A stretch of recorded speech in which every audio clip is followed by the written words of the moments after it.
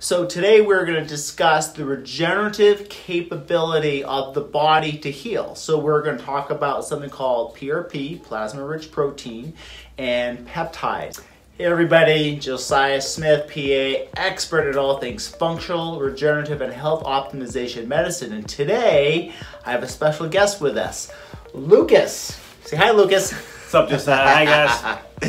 So Lucas is going to, well, first of all, what we're going to do, he's had some shoulder issues going on for a while now. Is that correct? Probably a few months. A couple months. And can you tell everyone what's going on with your shoulders? Sure. So, man, just for a few months, I've been getting some really bad anterior pain in the fronts of my shoulders.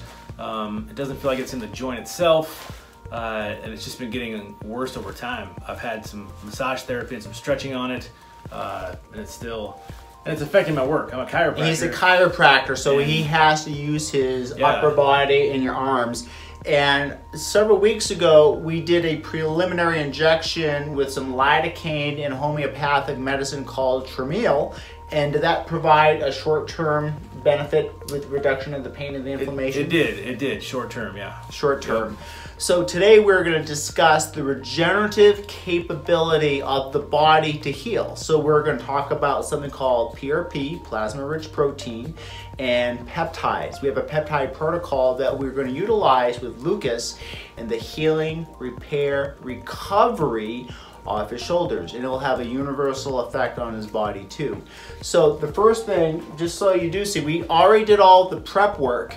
So we drew some blood, we spun it down, the plasma-rich protein, and we drew it up in a syringe. So this is super concentrated plasma-rich protein and plasma-poor protein.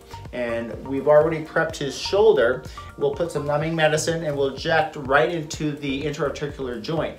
Now what is going to happen, those platelets are very healing. They are going to attract growth factors, stem cells, collagen to that area. So over a period of 90 days, there will be healing. And that's going to be very helpful. But we're going to supercharge this with peptides.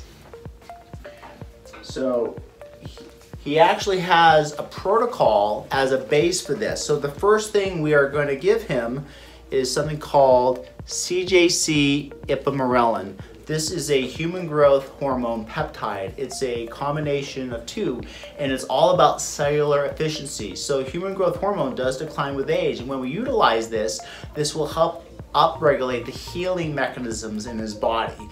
So it's going to accentuate and mitigate any issues that you may have with the shoulder. Not only there, it's going to help with lean body muscle mass, sleep, collagen production, all of these things.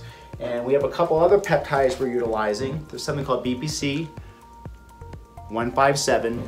This is a gastric peptide, but it's been shown to do some amazing things with healing, repair, recovery, not only with the GI, but there's a it's neuroprotective. It helps with other neurotransmitters like serotonin, dopamine, but in Lucas's case, it's going to help with the healing, repair, and recovery.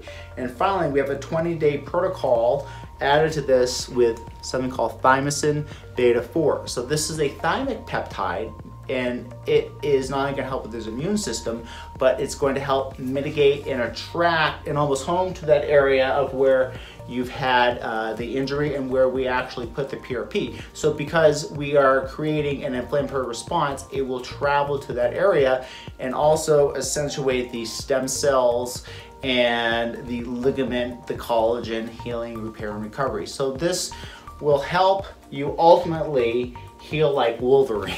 Nice.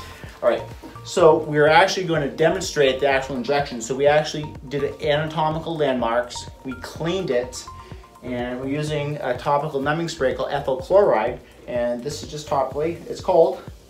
Real cold. Real cold.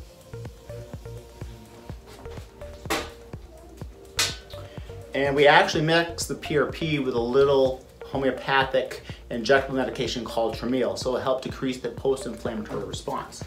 Okay, my friend, are you ready? I'm ready. You're ready.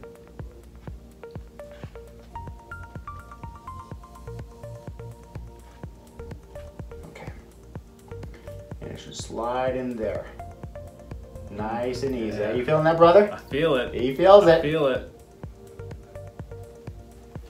It's going in nice and smooth. And this will have a nice fanning effect, not only in the joint capsule, but also surrounding the ligaments, the rotator cuff muscles that actually attach. Good. So, there we have it. All right, guys, till next time, we'll talk to you soon.